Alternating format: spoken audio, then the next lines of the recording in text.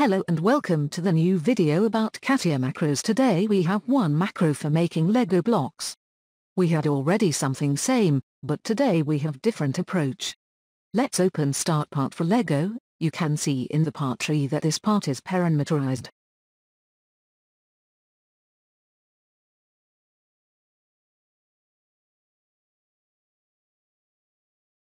We can just change number of pins and rows and model will be updated.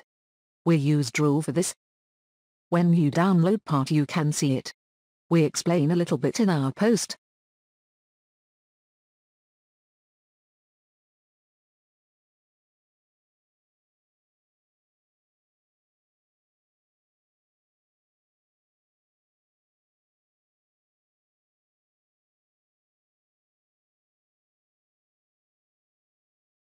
We need to open our main product. It must be saved in any location.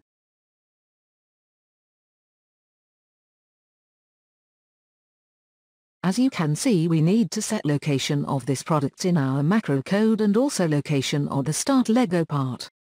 Have these two things in mind before you start the macro.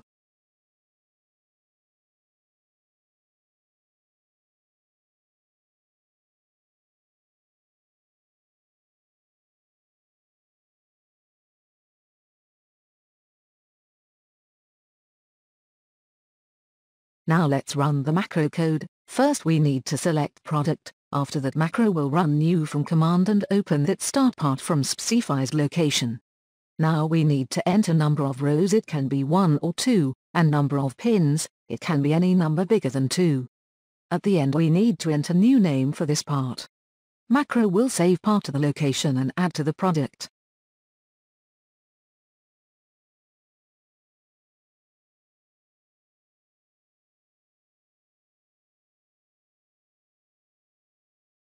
This is much easier to do with application, but we want to show you using script too.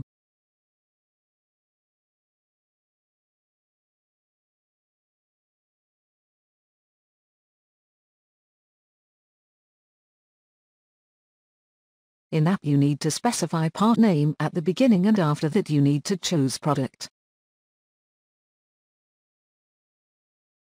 You can choose between two options with 1 or 2 rows. And you need to enter pin number. In this case you don't need to put any location, all is done by application. When you set all, just run macro, actions are the same in background. For second time you just need to change name and number of pins or rows and run macro.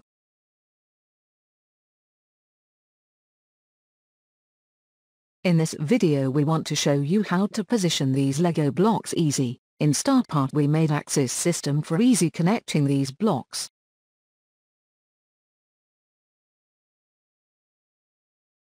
We will just make coincidence between two axis systems. With this approach you can easily make Lego models.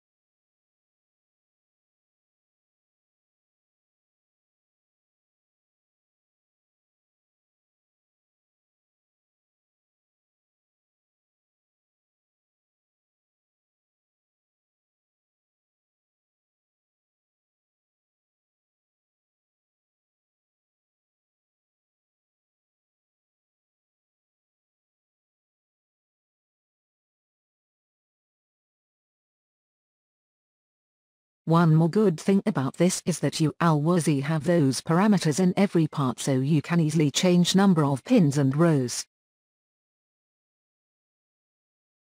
Check our website for more free cool macros. Help us with donation or click on any ads.